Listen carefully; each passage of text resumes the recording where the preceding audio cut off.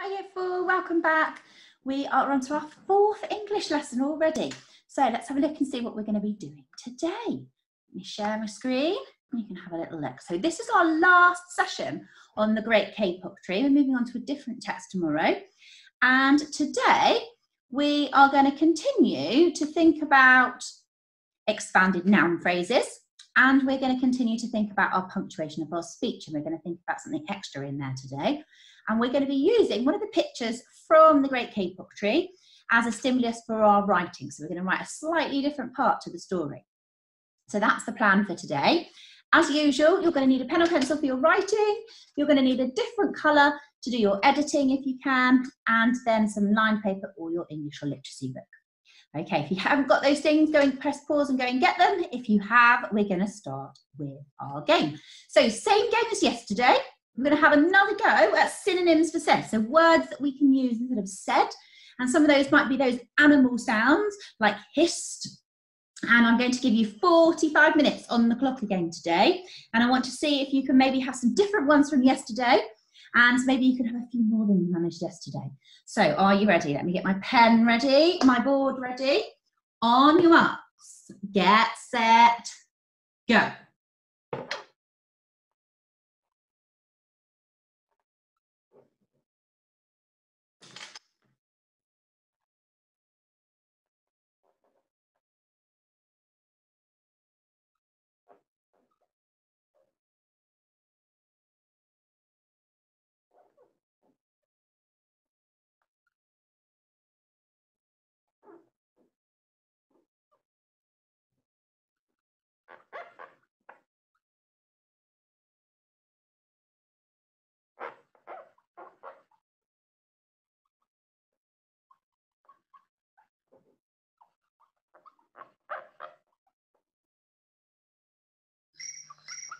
Oh, time's up.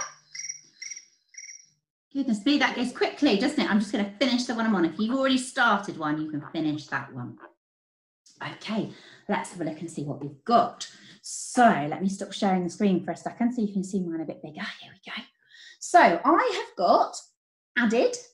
So that would be one where somebody else had said something and you were adding more information to what they'd already said. I've got blurted, and blurted is where you kind of have a sudden burst of something you have to say because you feel so strongly about it. So we've got the word blurted.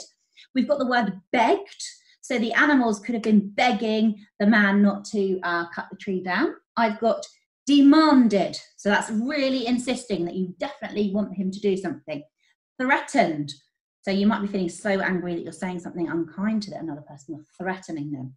I've got insisted. So again, that's when you're feeling really strongly about something. You insist that it's got to happen. And that's another good word that we could have used when we're talking about the way the animals are talking to the man. I've got pleaded. So that's a bit like begged, where you're desperate to get what you want. Chorused. So chorused is a good one, perhaps if we're thinking about the birds. And also, if you're thinking about more than one person talking at a time, so if they're all saying it at the same time, you might use the word chorused. Then we've got roared and mumbled. So how many did I get today? 1, 2, 3, 4, 5, 6, 7, 8, 9. Oh, 10. That's my best score yet. 10. I managed to get 10 today. Don't worry. See, if you might have got better than you did yesterday. Don't worry if you didn't. If you've got a couple of new ones that you've never used before on your list, that's really good. So I'm more than happy today if you want to borrow some of the words that I put on the board when you're doing your writing, because it's really good to add extra new words into your vocabulary that perhaps you haven't used before.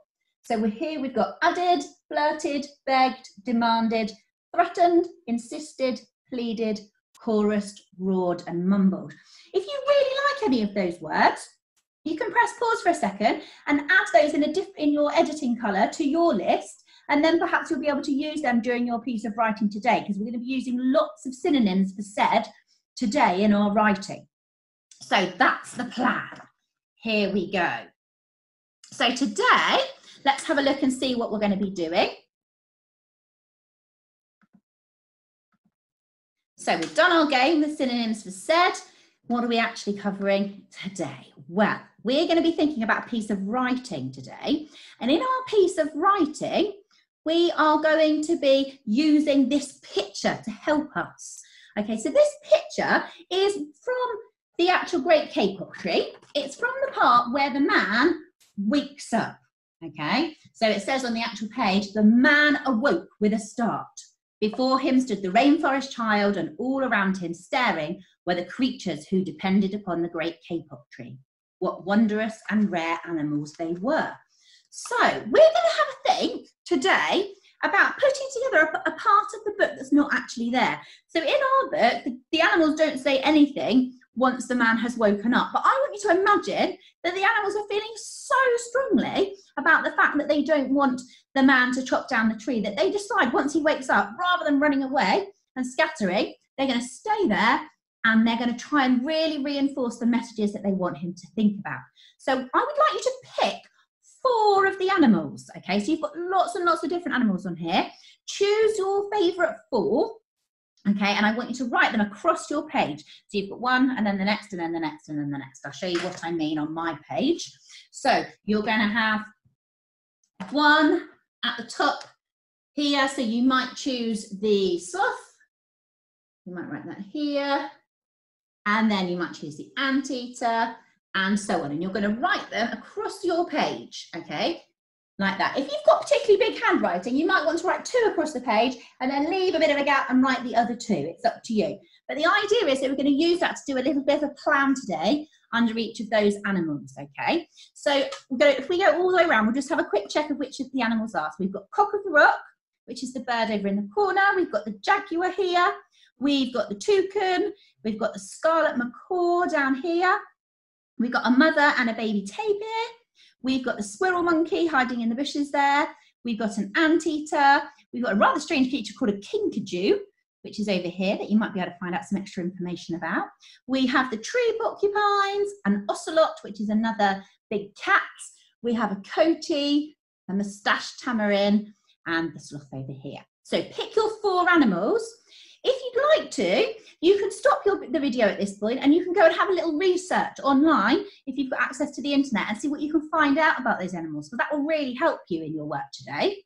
If not, don't worry, just use the picture and we're going to describe some of these animals. So in our plan now, we're going to produce some words to describe each of those animals, because one of the things we want to include again today is expanded noun phrases. So what I'd like you to do now, okay, is to press pause in a second when I finish talking, and under each animal I want you to think of some descriptions that you can use for that animal to make your expanded noun phrase.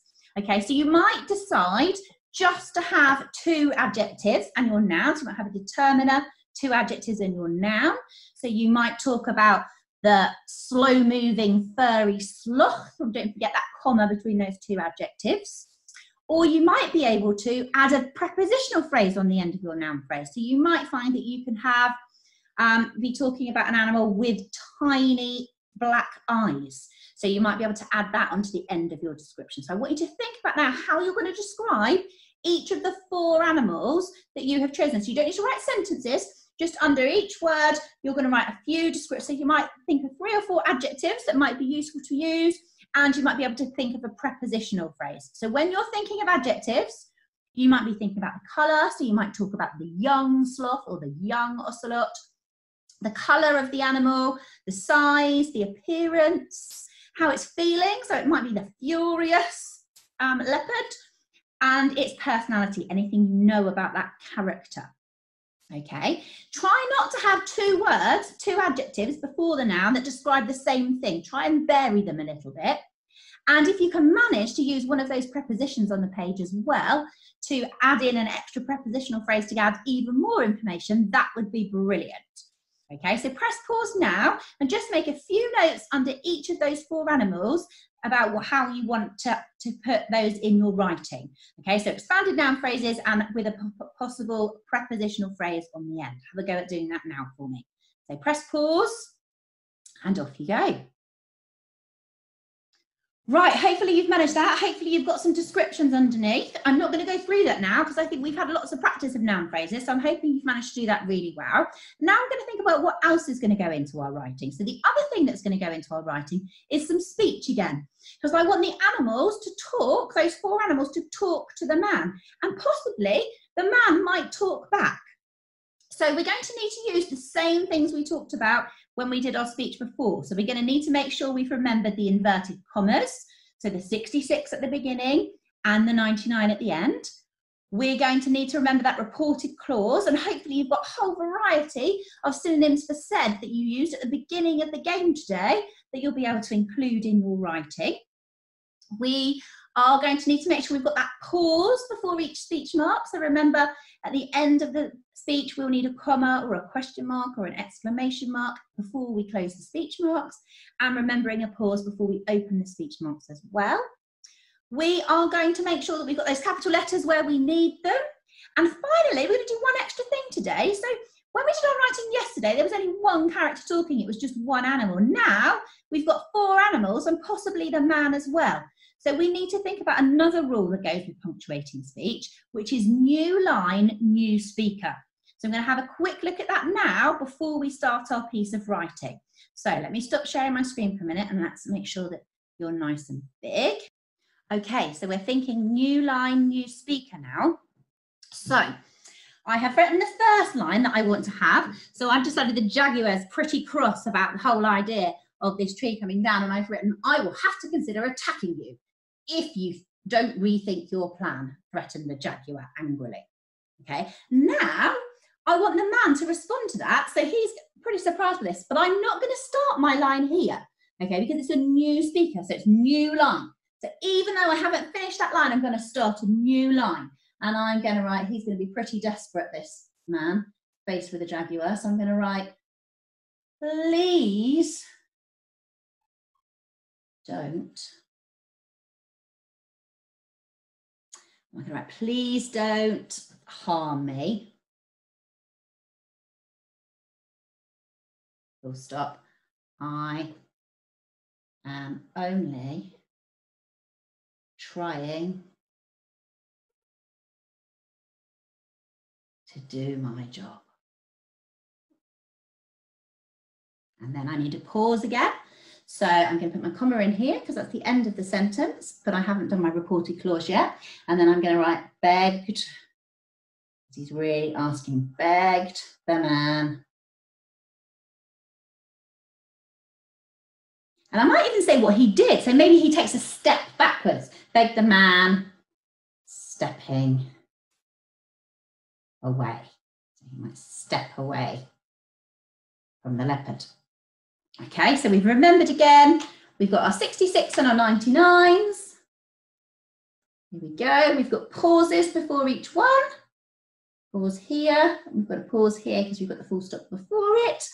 And we've remembered our reported clauses. So we've got threatened the jaguar, and we've got begged the man, and we've remembered to start a new line for a new speaker. So they're the key things I want to see in your dialogue today. So let me run through what your piece of writing is going to look like with you now. And then for the rest of the lesson, you're going to get started and really get that piece of writing done so that at the end of the lesson, you can come back to me and we can go through and just double check you've done everything you need to do. So let's have a look at what we're going to be expecting from this piece of writing. So you will need to include expanded noun phrases to help describe the scene that greets the man as he wakes up.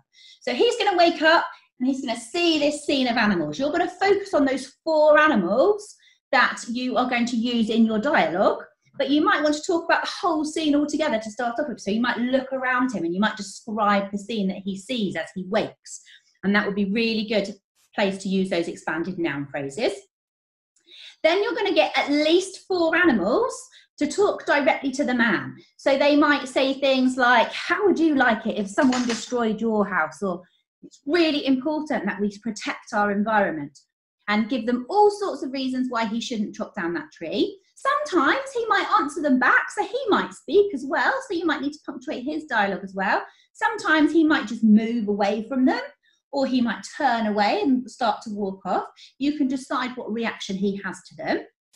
And then you're going to need to make sure that punctuation of speech is really perfect, okay? And you're going to use that picture to help you. And Splash has got a little clue for you. He says you might want to start your piece of writing. So if you're one of those people who thinks, oh, I can never know how to start my writing, you might just steal the opening sentence from that page, which is the man awoke with a start. So you can feel him going, oh my goodness, as he wakes up, can't you? So he might say something to start off with, or you might go straight into your description of the scene. So they're the things that we're thinking about today. So you're going to spend the rest of the session now getting that piece of writing done, okay, until the point where the man walks away from the animals, okay, and goes off, and we then know what happens because he decides not to actually cut down the tree, doesn't he? So you're going to write that whole thing with your expanded noun phrases and your punctuation of dialogue. And when you've done that, you can come back to me briefly and we'll just check through your piece of work and edit anything that we need to do, okay? So you might want to rewind the video and look at the pictures again. I'm going to put the picture back up on the screen right now. Let's go back to that picture. That might help you. So we're going to go back to that picture. So that's the scene that you're going to be writing about. If you want to, you can rewind a little bit and go back to that list of things, but we're going to come back to that list of things again at the end, okay? So the man awakes, and then we see this scene in front of us, okay? So the man awoke with a start is the sentence you can use if you want to. Okay, off you go.